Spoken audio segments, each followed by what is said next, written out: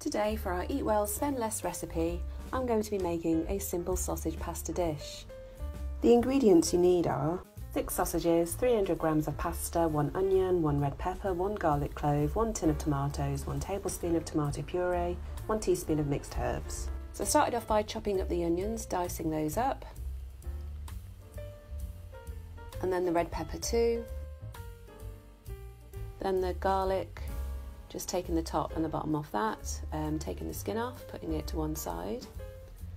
And then I'm measuring out the pasta. I measured out 75 grams per person, which comes out 300 grams in total. Popped it on the hob and it was boiling while I start cooking the sausages. So you'll see here I'm just cutting the sausages into 3 pieces, but you could grill those and then chop them up later. Brown those off in the frying pan. Then put those to one side, added some oil to the pan and then popped my vegetables in. And then I added the garlic clove as well. I used a garlic crusher just to chop that into the pan. Gave it a good stir around for about 3 minutes or so until it was browned. Then added the sausages, the tomato puree, and then the tin of tomatoes, and then gave that a really good stir around. Cooked that off for about 5 minutes.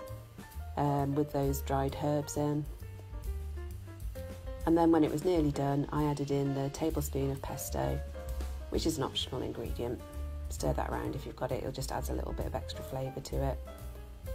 Pasta was cooked, so I popped that into the pan all together to stir it around and get a good coating of the sauce, and then I served it up with some grated cheese on top, and it was really good.